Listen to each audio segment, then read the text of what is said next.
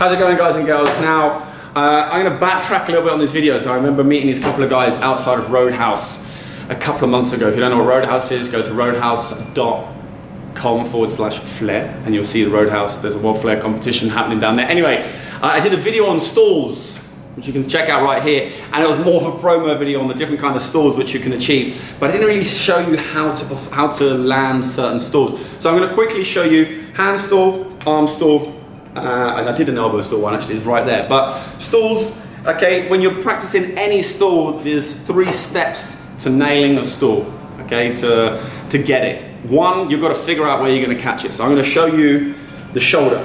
Now, for me to get this one, this is what I did. I put my arm in whichever position gave me the right spot to catch the bottle. So that is the spot.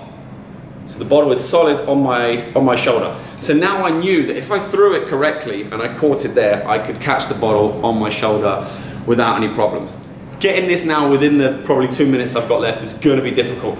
But I had to first figure out, I'll use this one because it's easier, sorry. First figure out where I'm going to throw it from.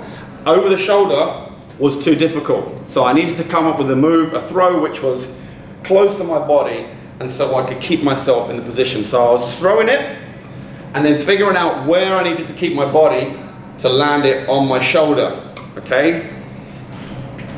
Oh, I nearly got it.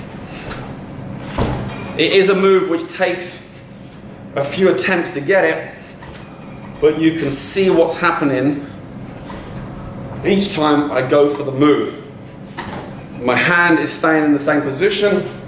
Oops. And I'm literally trying to put my body into the right place to balance that bottle. Whoa, almost. Whoop. It's a real tough one. That's kind of cheating, but you get the idea. It's a tough one because when you're on your hand, you have all this range of movement to be able to balance the bottle. On your arm, it's a little bit smaller, but still quite big. On your elbow, it gets smaller. On your reverse forearm, it gets even smaller. On your shoulder, is nothing. So the throw needs to be almost perfect to get it on your shoulder.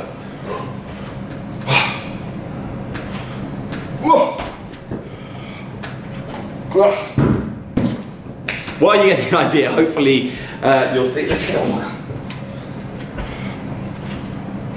Oh, there we go. Sometimes when you're not thinking about the move, then you can nail it. So the stall is the same. Get the balance, figure out the catch, then figure out the throw. Balance, catch, throw. Balance, catch is here.